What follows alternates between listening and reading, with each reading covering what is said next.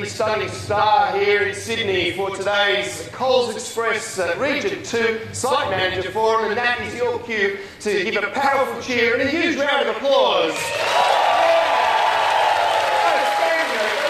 From one person.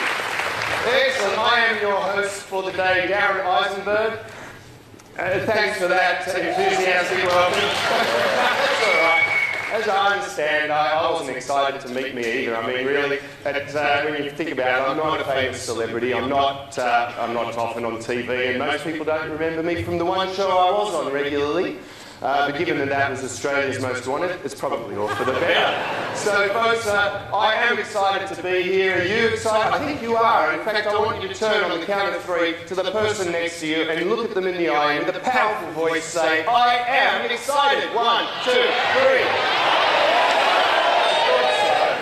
Excellent. I actually have a sentimental attachment to Coles Express just in general, because whenever I go into one of your sites, and I do drive around a lot of places, I actually get this warm feeling inside that reminds me of when I used to go and visit my grandmother when I was a kid. And I know that might sound a little bit weird to you, but let me explain. I would go to my grandmother for not a long visit, a short visit, like a Coles Express visit.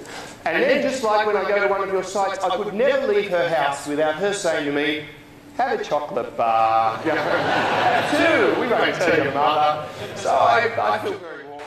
What a posse of powerful and, dare I say, very attractive people we have in Region 2 here at Coles Express. How about another round of applause for the photos and celebrations.